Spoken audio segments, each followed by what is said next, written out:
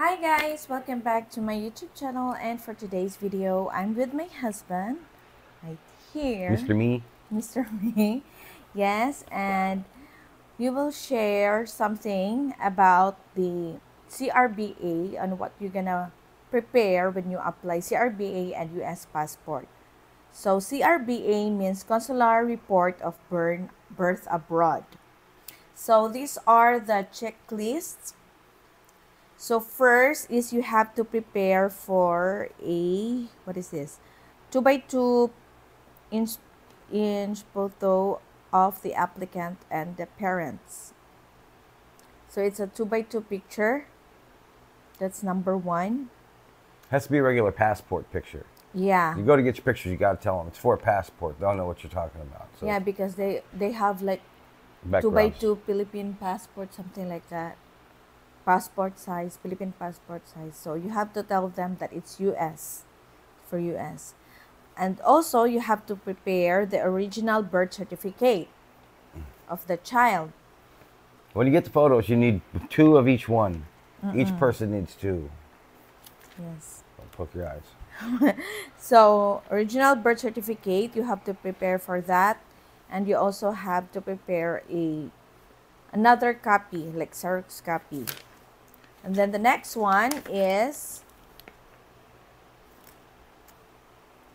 original evidence of the parents' U.S. citizenship. So, the U.S. citizen parent must have been a U.S. citizen at the time of the child's birth. Examples of evidence include an original, valid or expired U.S. passport, U.S. birth certificate, consular report of birth abroad, certificate of naturalization, or certificate of citizenship. So, you need to prepare. He prepared his birth certificate, the passport, the old one and the new one, right? The old one's evidence that you were here. You have to take pictures of all the pages. Photocopies of all the pages. 2 copies. One for them, one for you. And then they'll look at the dates, and going down the line, you just need photocopies of all the pages of the old one, and not the new one, just the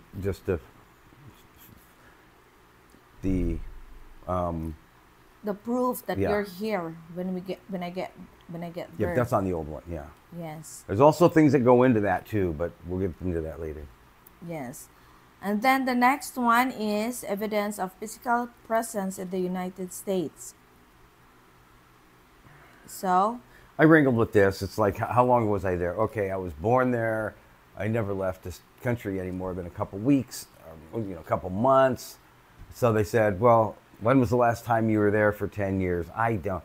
What are you asking me? I think I just put on there like, 04. I don't know I don't even remember what I put on. I think it's on one of the copies here somewhere.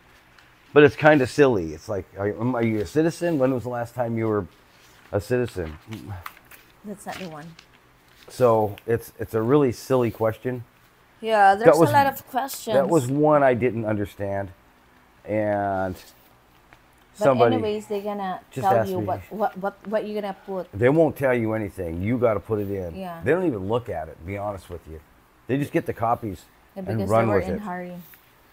Well, regardless, if you make a mistake, it's not their fault. So you have to make sure that you got everything covered. They look at them quickly, skim through it. I mean, we were there 5 minutes. We were there 4 hours, but we were only there 5 minutes. So both passports, right? Both copies of passports Yes. for proof of identity. So next will be here. If the child was born in wedlock, parents' original marriage certificate. So you have to prepare your marriage certificate as well. That's Yes. everything. That's Capacity, everything. you got to go to, if you're married here, you got to go to Manila and get a capacity to marry. That means you got to take all your divorce decrees from anybody you were ever married to, not just one, all of them, take them down. I think mine went all the way back to 1949. They Yes. looked all the way back to 1949. It's like, I don't know. They checked So, everything. so case in point, we know a couple that were just trying to get married through Christmas, and they went up, and he didn't take his divorce degrees, which I did tell him, you need to bring your divorce degree. And there was an argument. I'm not arguing with you about this. I'm just telling you a fact. Yeah. So they went up there to go get it, and they came back empty-handed. They couldn't get it because of that divorce degree. So you Yeah, have to actually, have. that's the next one that they need. If the child was born in wedlock, divorce degrees, annulment decisions, and death certificates are also Yes, of all required. previous spouses. Yes, you need to present all of those. And the next is evidence of the parent's location at the time of conception. That's where the passport comes in. I was here for 3 months, from October to December, Yes. and it shows that.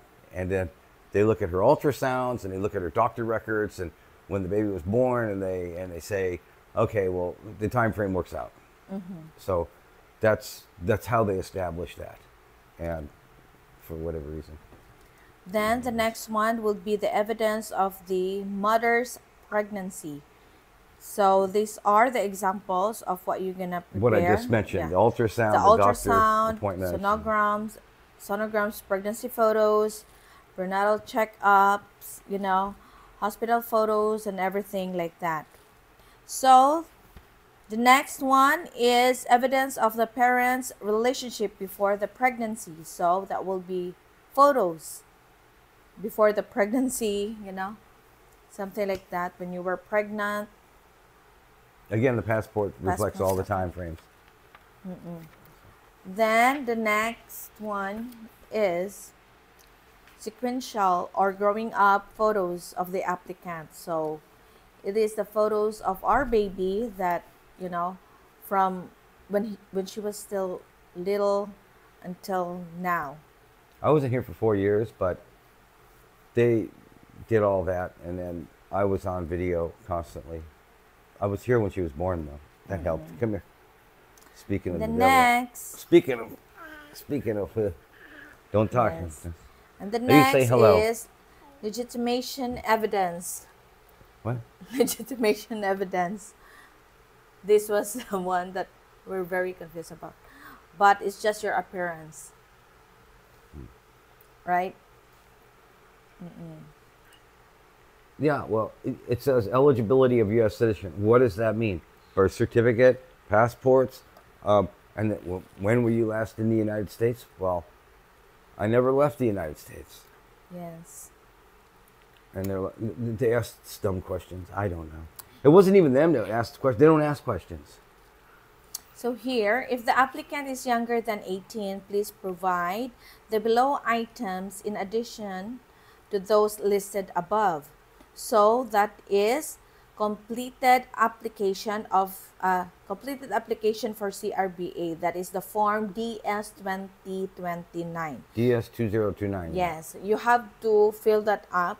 You have to fill the form, and then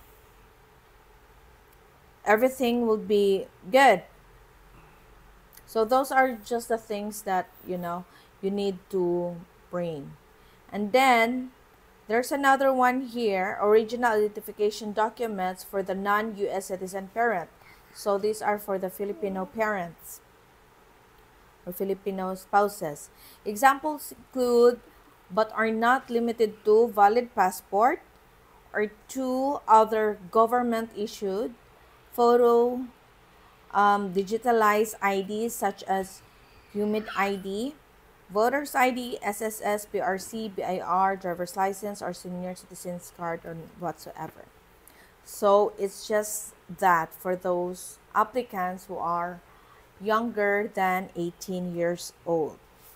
But if you also have an applicant who is over 18, you have to, aside from those requirements that you prepared, you have to prepare the application for the U.S. passport, that is Form DS-11. So you have to um, you have to fill that form, the DS-11. Yes. So it's just Statement that of no social one. security number. So that's another thing if you're 18 or older. And what's next? Personal appearance. Got to show up in person. You cannot. I could not come here, so I could not show up in person. There was no way I was going to be able to show up in person, so I had to wait till I got here. And Yes. now, they do pay you retroactively from the time you applied. So I applied in May, I think, something like that. And again, this only applies for people who are on Social Security, from my understanding. I don't know if it's disability or if there's any kind of another pension, a carpenter's pension or whatever. I don't know about that. But I think this is strictly Social Security. So, and depending on what your income is, they'll give you like 50%. Yeah. Rumor I hear, they don't give me that. They give the wife that. It's kind of like for the kid. Only the one. So, anyways, Yeah. So at that time, we just and if you have 2 or 3 did kids, that one. it doesn't mean you get 50% for each kid. It means 50%, and then the second kid is Yeah, they will split it 50%. up. You get 50% of the 50%. So if it's 1,000, you get 500, then you get 250, and then you get, so on and so forth. So that's how that all goes down. From my understanding, I'm not positive, but again, we just did it. We did get notification that her passport is in Dumaguete. Her passport is in Dumaguete, and that's going to be another process to get the Social Security card. So we have to send off the passport and some other forms, I guess. We have a guy here who I know has 5 kids, and he's been through this a couple times, and he's the one who helped me out through this. We went over there, and he had a printer. I didn't have ink. I have a printer. I didn't have ink. So, Yeah. Thanks to Laurie. Shout out. so we took and hung out at his house. Probably took about an hour or so. Not to print everything out though. He kind of has been through it, so he had the information packet. He printed that out. This is the American Citizen Services, U.S. Embassy, Manila, U.S. Consular Agency, Cebu. So these are the agency. You got to log into that site and then fill out the form to start the process. Yes. You have to register. And before you get an appointment, whether in Manila, if you want to go to Manila, or in Cebu, you have to pay for the appointment fee, right? And which It's like is $100. yeah, And $100. then now we paid for it. We had an appointment when I first got here, September 8th. We didn't have any of these documents or anything, and so we got the notification in an email or something like that. You did, right? And then we were trying to figure out what we were going to do. Go to Manila or Cebu. We didn't even know, right? We didn't know anything about this. There was no research done. I can't do it in the States because they didn't know anything. Social Security doesn't even know about that. They call this the Federal Benefits Unit. So they don't even know about it. And so when I got here, she had the thing. I sat down, I read it real quick, and I says, well, we got to get all this documentation together. Why don't we just pause this and then we'll pay for it later, and then we'll do this in 2 weeks. So she canceled, right? There is no pause button. It's just pay now, set your appointment, or cancel. So she canceled it and my assumption was that we could start it right back up again. That's not the case. We never. We had to go in and pay for it, and then we could never set up an appointment. I checked for a year out, and I checked. They said, "Oh, check every day." We called them and everything. Oh, that's weird because it's no, it's not so weird because this is the government we're working with, and they are slow at best. So, Yes. although whenever we went to the appointment down here at the Ground Zero Ground zero. coffee shop, we got a video on that. Yeah. It was pretty impressive because they only had like 6 processors doing Veterans Administration and Social Security and passport Yes. stuff. And so they only had 6 processors, if I remember Something right. like that. Right? And they expected about 50 people to show up. And they were only there that one day until like 4 o'clock. They were getting on the plane at 5 or 6 back to Manila. And so Yeah. There's a lot of people. there was like 200 plus. And we're So in 50. we were at number 50. And we were Number there at 50 6, on the 5:30, list. 6 o'clock in the morning. And then people started coming in swarms. And, you know, I knew a lot of the people that were there. And some of them were like 109, you know. I'm 172, you know. It was. So we asked the people how many people did show up, the processors. Somewhere in the neighborhood of 200. And that was at 9 or 10 o'clock in the morning. So it was good luck. Yes. Good luck. So that's why I say they didn't look at our paperwork and go over it and say, oh, you didn't cross that T and dot that I. They were looking at it, separating all the paperwork, just throwing them together, stapling them together, throwing them in the folder. And then we stood up and got right in the next chair over. And that was the guy who did the interview. And he goes, well, Yes. everything looks okay. From looking at your paper, he always just opened the file and flipped through it a little bit. Okay, fine. And then they put it in an envelope for us and mailed it off from right there. It was like Yeah. 200 For pesos. Air 21, that's like how much it costs. It's Airfare, you know. Air 21. Air- Yeah. Yeah. They set it off right then. And it was like 800 pesos, Yeah. It 500 costs pesos us or like something like 240. that. Yeah, 245 bucks. Yeah. 240. $5. Why don't you go put that in the piggy So bank? mail that in. And they said that we will just wait for 6 weeks. That's February 8th. Yeah. It's So not they- even, well, it's almost 6 weeks. It's February, March 1st. Uh-huh. So, But when we track it, it's already here in Dumaguete. So hopefully maybe next week oh, it'll probably be there Think. sooner than that. or sooner than that. Well, we're Next counting on week. 6 weeks, so it's fine. But we're going to be going, baby, That's okay. we're going to be going and doing the next stage. Shh. We're going to be going doing the next stage Yes. as soon as we get the passport, and that's to get the Social Security card for her. And then once we get that, they give you the FBU, Federal Benefits Unit. Yeah, Whatever so we that will is. update what will be our next step. What will be the outcome? Yeah, I guess. I guess. You guessed.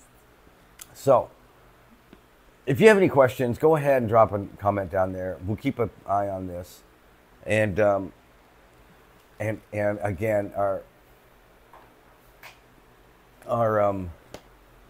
description is a little bit you know sketchy. You Yeah. can find all this stuff online.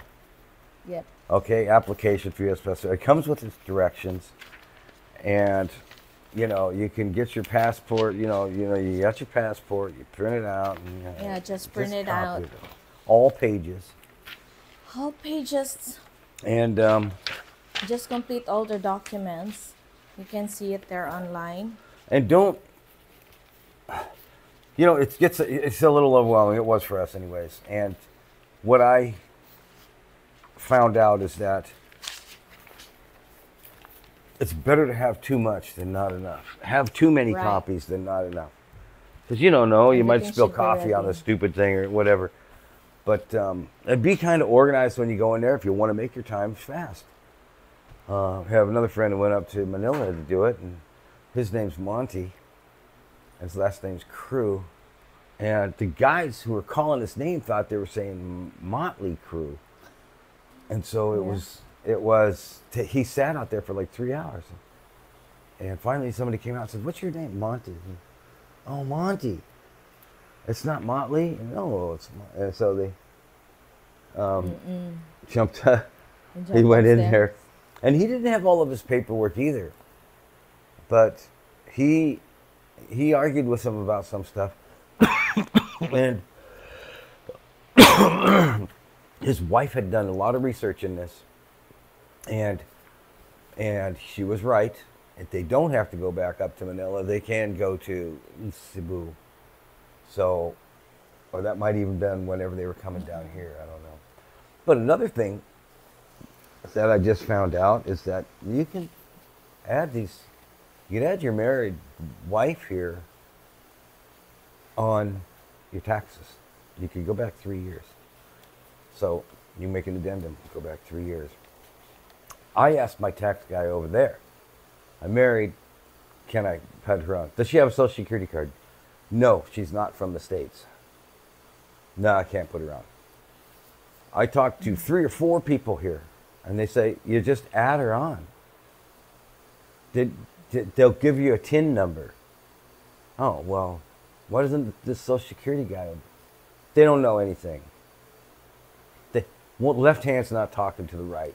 So, you know, you got to know somebody who's been through this stuff to really get a fat belly. Just fixing your Have some kind of sinus cold thing dripping down in my throat. Anyways, you have to know somebody who's been through this stuff. And that's why we're doing this video, is because it's complicated. If you're in the States and you're trying to do this and with no idea. you have no idea, because I've done research on this stuff, even with the guy telling me right on the video, you know, what's his name, Roland? What? He's telling me, and I'm doing the research on it, and I couldn't find anything. Yes, it's even hard to understand. So it's better to, you know, to have friends, and you can talk to them personally about this one. It's not hard to understand. The first thing you have to do is go in here and say, this is the government, so it's all going to be it's going to be the most simplest form in the most complicated way. That's one way of putting it. They don't tell you in terms that relate to real people. They'll tell you, you know, they'll give you way too much information. You don't need that. You know, you need your passport, birth certificate, marriage certificate, capacity to marry. You need the birth certificate of the child. You need the doctor, the list of doctor medical records, and you know, I mean, there's a lot of stuff, but it's just, you know, I just had my passport and birth certificate. I didn't have no Social Security card, no fingerprints, no 2x2 pictures. All of us, 2, 4, 6. So I hope this video makes sense to you. Yeah. You just ready everything, and make double check, and then make some copies of it. Yeah, for you not to look for, you know, a photocopier. Because once you do that, and then good luck. Once your documents is lacking, then good luck. Yeah, it's not complicated. It's just they make it more complicated than it needs to be. I mean, you know, so that's my take on it. You know, they'll tell you a different story, I'm sure. So anyways, that's kind of where we're at with this. We're going to do another video. This is my wife's channel. Yes. So anyways, thank you so much for watching, and I hope that this video can help you. Yes. And don't forget to like, subscribe, and click the notification bell below for more updates. Yeah, and of course, don't forget to subscribe our other channel, which is the Smith Fam in PH. So I'm gonna put it here down below. SMITHFAM. Yes, Smith Fam in PH. In PH, all separate words. Yes. So that's one I've started up when I got here. So please support our channel and thank you so much for watching. Yeah. Thanks a lot, guys. Bye. Bye bye.